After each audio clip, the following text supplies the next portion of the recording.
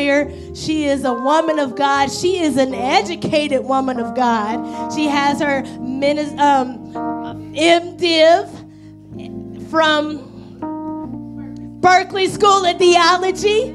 Sis is on it. She knows what she's talking about. She's a wonderful person. She's a wonderful mother. She's a wonderful friend. So why don't we all stand and let's just welcome the spokesperson of the King of Glory this morning, Minister Yolanda Pearl.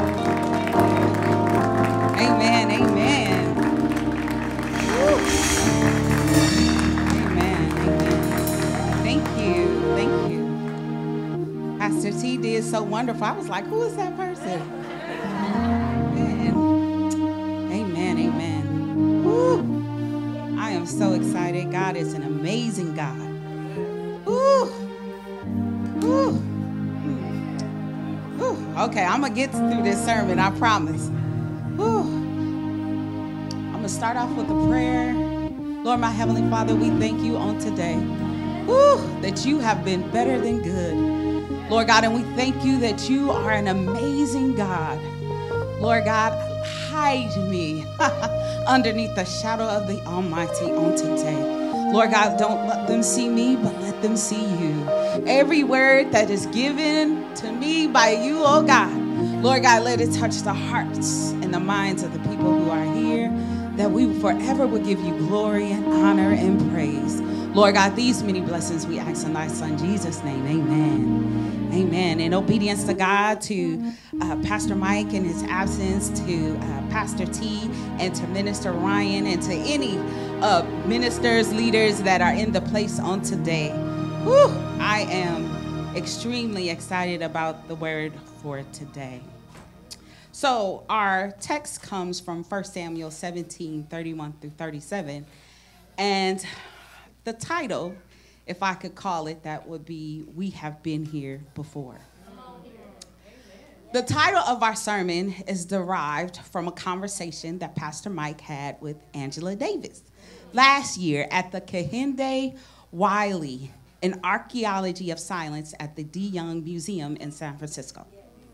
Pastor Mike asked about the situation that Black and brown bodies find themselves facing across America. I'm paraphrasing, so don't get me if you're like, well, I don't remember it that way. I'm paraphrasing, okay? Angela Davis's response was, we have been here before. This answer has perplexed me, and if we did it before, then that means we could do it again. But in that statement, we must have an awareness of our plight and a strategy to move forward. So as I sat there and I listened to her talk, she didn't go into depth about what the strategies were, but she says, we've been here before. And then that just allowed me just to sit. We've been here before where our communities were decimated by drugs and gun violence. We've been here before to see how racism has raged across America. We have been here before. We have the strategies to move forward. So our lesson text is taken from 1 Samuel 17, 31 through 37. But before we move forward, let me set the scene that society has dubbed the David and Goliath story. But I view it as a David and God's relationship story. Samuel was a priest, and he became the first prophet and the last judge. Then we're going to talk about David, who was Jesse's son, youngest son. He was the young man who tended the sheep, and he had encounters in the field. Never dismiss your humble beginnings. No matter where you start off, never dismiss it. It is always a learning process. In chapter 16, we see that David has been anointed king of Israel, and God's spirit rests upon him. Now, mind you, when God anointed David, David was in his teens. David just went right back out there and started doing the sheep thing again. Like, he didn't get a big head. He didn't say, look at who I am. No, he just went back doing what he was doing. In chapter 17, we find that Israel find themselves in a war with Philistines. And there is a man named Goliath. that comes out and share that to have a one-on-one fight, and whoever wins, the other people will serve him. So he's like, if the Philistines win, then Israel, you will serve us. If Israel will win, then we will serve you. The problem was that he was 9 feet tall. And just his mail, the thing to protect him was like 100 pounds. Everybody was like, no, we're not coming out there to fight you one-on-one. That's not what we're doing. So Israel was afraid.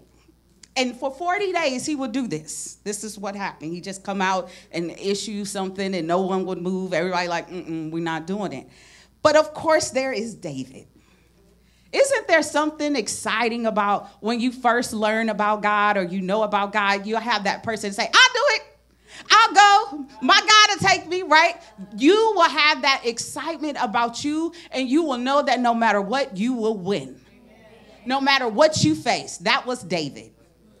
David had that heart that no matter what, I'm going to win. But the reason why he had that heart is because what he faced while he was being a shepherd. See, that's why where you start matters. Because it's the experiences during that time that will set you up for when the season comes. You already know what to do. You have the strategy. Because remember, we have been here before. Yeah, we've been here before. So during this time, Jesse sends out David to go check on the brothers. The brothers is on the front line. His brothers are on the first line, and he's going to check on them, doing what David does. He's like, are you okay? Because he has to go back and report back to his daddy what his brothers is doing, right? That's why he was sent. So he goes out there, little teenage boy. He going out to see, and then while he was there, that's when he heard Goliath say, let me tell y'all something. And he issued out the decree. He's like, wait. And y'all scared? Wait, y'all serve God and you scared?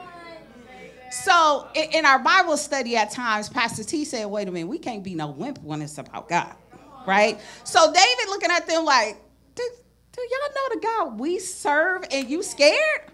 All right, say less. So then while he was talking, he started to hear about all the things that you would get if you could defeat the Goliath. Like you get to marry, you don't have to pay taxes, like all those things. But that wasn't what got David to want to do this. He got really upset about the fact that how is he going to offend our God? How do you think that you're going to come in here and that you are God for real? No. So he said, let me go talk to Saul. And that's where he goes. He said, I got to go talk to him, to the king. Mind you now, remember, this is a shepherd boy talking to the king. And he said, let me go holler at you for a minute. So our lesson text comes from 1 Samuel 17, chapter 31 through the 37th verse. And our translation is the Holman translation. And it reads, but Saul replied. So when David went in there, he said, hey, I'm willing to fight. And Saul replied, you can't go fight this Philistine. You're just a youth. And he's been a warrior since he was young. David answered Saul, your servant has been tending his father's sheep. Whenever a lion or a bear came and carried off a lamb from the flock, I went after it, struck it down, and rescued the lamb from its mouth. If it reared up against me, I will grab it by its fur, strike it down, and kill it. Your servant has killed lions and bears. This uncircumcised Philistine will be like one of them, for he has defied the armies of the living God. Then David said, the Lord who rescued me from the paw of the lion and from the paw of the bear will rescue me from the hand of this Philistine. Saul said to David, well, go ahead, and may the Lord be with you. Right? And sometimes what we tell people, go ahead though, right? We're not going, but we're going to tell somebody else, go ahead, right? And so that's what he did.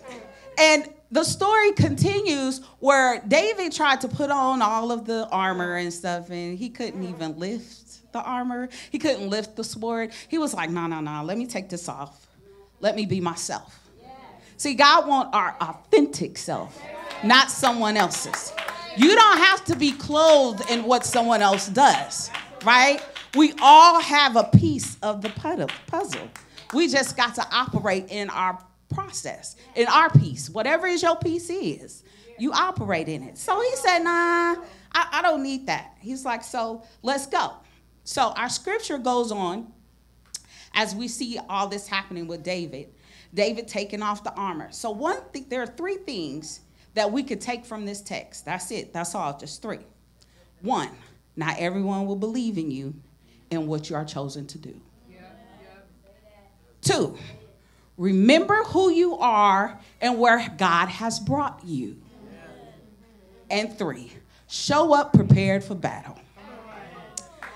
So if we don't understand that, everybody's not going to believe in you. So let's look at it. David faced a lot of adversity during this process. So what you don't know is, one, his brothers did not think well of David. See, we sometimes as Christians, if we know the David story, we think of David and like he was like slaying people and he was the fighter. No, this is David the kid before he even became that. And then there was jealousy was involved, because if you read a few scriptures before, David was anointed, right? But mind you now, he's anointed, but still out there in the sheep. Like, okay, like whatever God is telling me to do, I'll do. So in our lives, we are called to become, and the burdens we have on our heart is to do. So we are called to become whatever is the burden of our heart. So if you are called to a certain thing, your heart will be burdened to do it. You will be trying to figure out how to do this thing, and you're naturally doing it. It's in your walk, right? At times, we will be lonely, and no one may see you for who God has called you to become. You will be underestimated and pushed to the side due to what you look like and where you come from. But the Eternal One is not measuring people by what humanity sees. God is looking at the heart and your love towards the eternal. So the question is, what is God calling you towards? Remember, we have been here before. So if we've been here before, there's everything that we need is in the house. Everything that is going on in the world, we are all called to some part of it to answer the call. So the question is, what are you being called to do? If nothing is new under the sun, Ecclesiastes 1:9, you will leave some people behind in where you are going. And that is okay, because everyone has their own road to walk and you have yours. So sometimes in our road of discovering who we are, we like to take people along with us. We don't want to be by ourselves, right? David stood alone. Think about it. He's on the battlefield, on the front line, and he's by himself. Saul is not going out there. His brother's not going out there. The rest of the army is not going out there. He is alone by himself. But he said, I have God who is for me. Who else can be against me? He said, if I go, then I will go. Sometimes we have to have the heart that says, if I die, I die. Let's go. So that's the heart of David in this moment. He was like, I'm going to go out as my authentic self, and we're going to do this. So we got to remember, not everyone is going to believe in you. So if you know that God has called you to a thing, sometimes you can't share with everybody. Keep it to yourself. Start operating and start motioning yourself in that. Start putting yourself in that direction. Everyone is not going to be on board. Everyone is not going to like the subject that we're choosing, right? But even though everybody is experiencing it in some type of form or fashion. So, 2, remember who you are and where God has brought you. There is something that happens in remembrance. Something that begins to shake in remembrance, right? When you start to think back from where God has brought you from, you're like, Lord, if you did it before, you can do it again.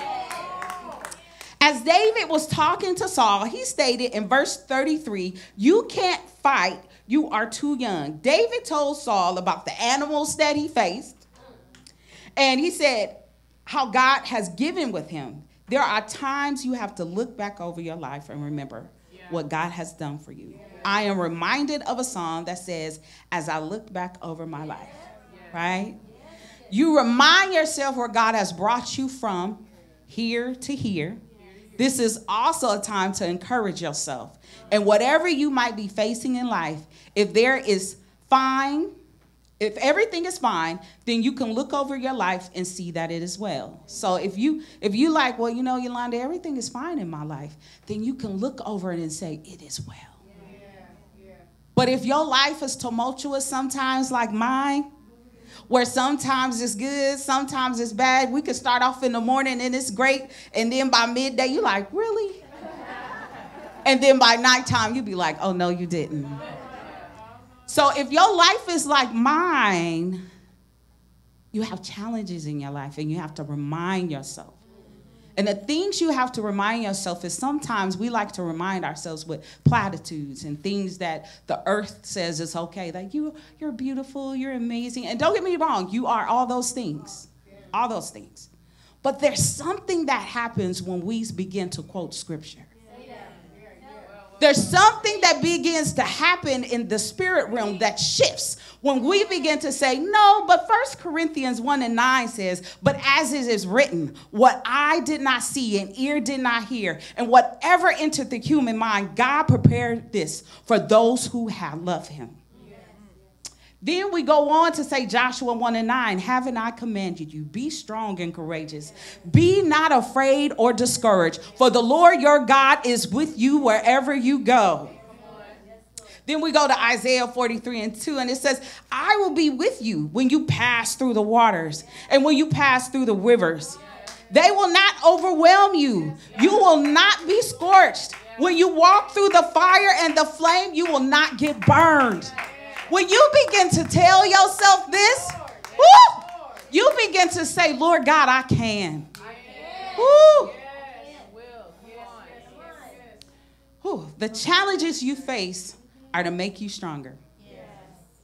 I used to say all the time that we over-spiritualize pain in the church.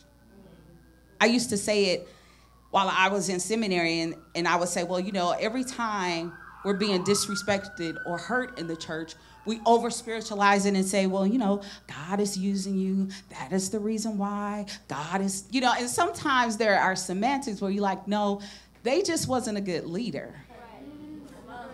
Right? There was some jealousy, some envy, and some strife involved. And that is true. But everything worked for your good.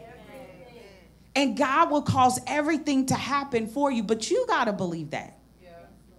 He will turn your pain into purpose. But you got to believe it. See, we got to be like David and say, you know what? David could have lost his life many times. The bear could have took him, right? The lion could have took him. But he said, no, I overcame. And then what he said I thought was so beautiful. He said that when the animal would take the sheep, he went after the animal to get the sheep. But if the animal left him alone, he left the animal alone. But if the animal attacked him, he said, let's go. There are times in our lives that we're going to have to say, let's go. We're going to have to say that. And see, that's the part we don't want to do. We don't want to tell the truth at times because it hurts. Let's just, we've been here before. And what our foreparents did in the march and the civil rights, that was beautiful. But now we got to critique it and make it better. So we got to tell the truth. If we're going to do ministry, you have to tell the truth. And then we got to accept truth when it comes. Sometimes we can see it and we won't accept it because it didn't come from who we wanted it to come from. It didn't look like what we wanted it to look like. And they didn't say it the way we wanted it to say. I ask sometimes people when they say, well, Yolanda, you don't know, this is how it hurt me and this is what happened. And it sounds cruel when I say it, but I really mean it, but not in a nasty way. I say, but is it the truth? Sometimes we got to get past the fluff and you got to ask yourself, is it really true? And if it is, it's okay. Own it, move on. Let God forgive you, move on, and let's try not to make it do that thing again. But a lot of times we have been here before and we don't own it. We won't accept it. And then we stay in our own way. So if we're going to be like David, we can't do that. We're going to have to face it. And then we got to face it head on. And we got to say, let's do this. So then our third one says we got to show up prepared in the battle. This fight in America, in the world, this fight is not going to happen by happenstance. You have to show up. You have to show up to the polls and vote. Yeah. You have to show up in your life, in your family life. I hear people say, well, you know, I want to mend the brokenness in our families, but you got to show up in that. I remember Pastor Donna saying, peace is not peace. We think that being quiet is being peaceful, but it's not peaceful as if everybody is feeling some type of way and don't like each other and being passive aggressive and looking at each other with a side eye like, oh, that's not peace. That's toxic and everybody want to stay home. And so we have to show up for the battle prepared. When David walked upon the battlefield, he showed up as himself, the shepherd boy who believed in God. Who are you showing up in the battle? Who are you showing up as in the battle? Is it somebody else? Is it your mama? Is it your grandma? Like, I love the way my grandma prayed. I love the way my mama did this. But God is like, no, I'm looking for you to show up in the battle. But how do you show up in the battle if you don't have a relationship? How do you show up in the battle if you don't know who you are? How? How could you do that? David knew who he was, whether we liked him or not, whether we critiqued his later life or not. David was clear about who he was. The question is, are you clear about who you are? Because remember, we have been here before. So he was confident, not in himself, but that God can deliver him. That is a different type of faith, to trust God in the face of your adversity. David had his stones and his slingshots. It worked before, and it will work again. Everything you are going through prepares you for the next season of your life. Learn the lessons and come prepared for battle. I can empathize with the hurt, but do not stay there. It is in our scriptures that we see that David's brothers did not detour him. See, there are going to be detours in your life. There's going to be people talk about you. There's going to be people who are going to say some things on social media. Lord help us. All in the chats of the things that we say. And it is off topic, or it might be on topic, but no one knows all the intricate details of the situation. They just know what people are saying. We can't stay in the midst of our pain. We can't stay in the midst of our hurt. We can't stay in the midst of our disbelief. Because if we do, we won't be able to accomplish what God is sending us to do. So David came on the battlefield, knowing that he's a shepherd boy, knowing he only had 5 rocks and a slingshot. How are you showing up? And he came ready. He was like, this is all I need. I don't need the army because they was not with him. I don't need my brothers because they were not with me. Him. I don't need anybody. I got God, and that is enough. Can we say that for real? Or do we want someone to encourage us? Do we want someone to say, great job, you did amazing today? Do we want someone to uplift us? Or do we know that we are enough in God? So, as we begin to prepare for battle, whatever your battle is, what I have learned is that having a relationship with God means spending time with him. While David was shepherding, who was he spending time with? God, right? So as in your life, how are you spending time with God? How are you reading his word and digesting it and taking the tools from it? I'm not saying to use it, as some people do, to weaponize the word of God against people. That is not what I'm stating. Okay?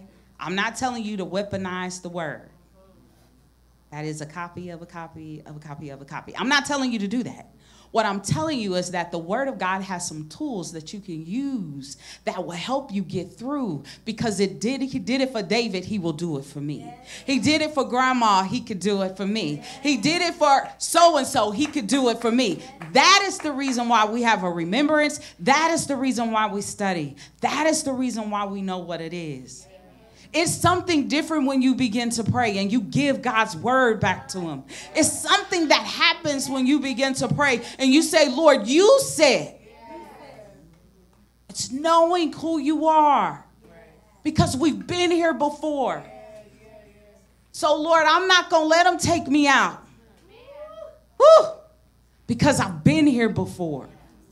I'm going to share something with you, just a little bit. So my mom was in the hospital, and this was years ago. My mom was in the hospital. She had a triple bypass surgery, and my mom had a bad heart since the age of 34. And the doctor told her that she wasn't going to live. And then, surprise, she had me in the midst of all that, right? And so she was 72-ish. She was 70-ish. And she went into surgery, and my mom never cried. I'd never seen her cry, maybe like once or twice, right? And so I literally seen this woman cry in the hospital. That's when I knew something wasn't right. I said, if you crying, oh, it's, right? Like, where's that David at, right? But it's okay, because that's why you have to surround yourself with people who can stand for you in your weakness, right? And so my mom was crying, and my auntie was trying to encourage her, and she went in and she came out, and she wouldn't wake up. And my mom kept flatlining over and over again. My sister was going crazy. My auntie was mad. And, you know, so I got to be honest. I'm the oblivious one to a whole bunch of stuff. So when it comes to, like, going to the hospitals, I never go. I'm not that type of person. So I was oblivious that my mom may not wake up. I was oblivious to all of that. And everybody else, their emotions was high. And then the doctors came in. I was like David with the Israel. The doctors came in, and they said, well, we don't know what to do.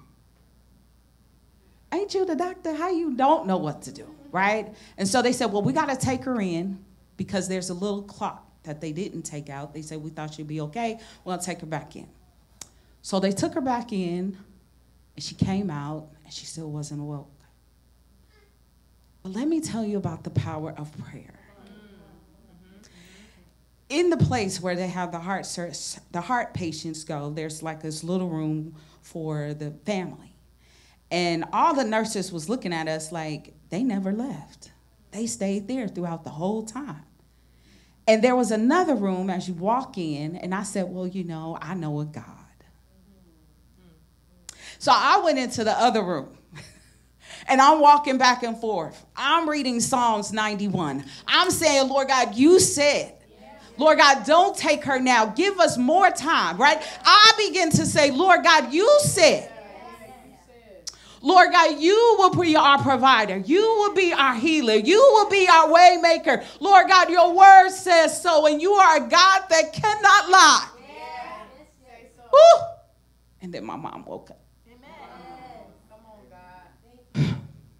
My mom was blessed to be with us for a whole nother year. Wow. It was 1 year in its entirety. Wow. My point is that you might say, well, you know, Yolanda, it didn't work for me. Maybe in that season. I don't know. But I do know that we have to know God for ourselves. Yeah. And we have to utilize the word based off what the word of God says. Yeah. And we have to be like David that says that if I go, I go. But I'm here. We've been here before. So that situation has prepared me to say, Lord God, we've been here before. So no matter what I face, Lord God, we've been here before. You are a God that cannot lie. Your word says so. Ooh, so I'm going to walk in alignment with you. I may not understand it right now. It might hurt. Ooh. might work my nerves. But we've been here before. And I haven't won every battle. I've lost a few. But in the midst of my losing, whew, God has given me joy. In the midst of my losing, I have had peace. And then it all worked for my good later on. So I'm trying to let you know is that we have been here before. So what does it look like to show up for yourself? God. What does that look like to you? I'm here to tell you, don't give up. We've been here before. I'm here to say, don't tap out. We've been here before. I'm here to say that no matter what you're facing, we've been here before. And if I shall say on a Tuesday night at prayer service, we're here. And if you need someone to walk with you, let's go. If you need someone to encourage you, let's go. If you need someone to talk to, let's go. Because we've been here before. Thank you.